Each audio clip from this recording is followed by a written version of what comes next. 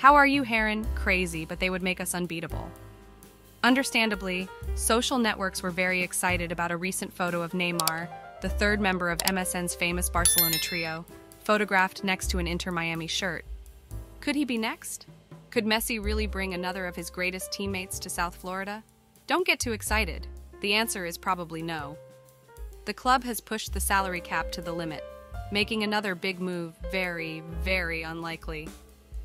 Suarez's move appears to be the last mega signing for now, as there is simply no real way to fit a player like Neymar, Antoine Griezmann, Luka Modric, Philippe Coutinho, or one of the dozens of other stars linked to the club without another domino falling down to fall first.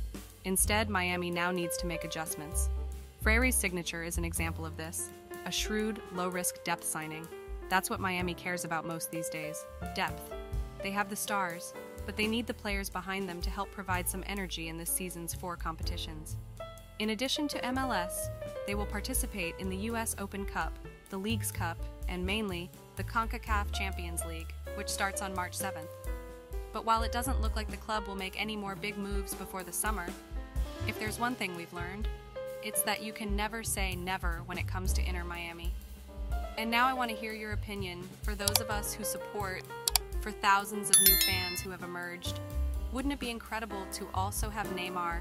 Let me know. Comment which player you think we value at Inter Miami.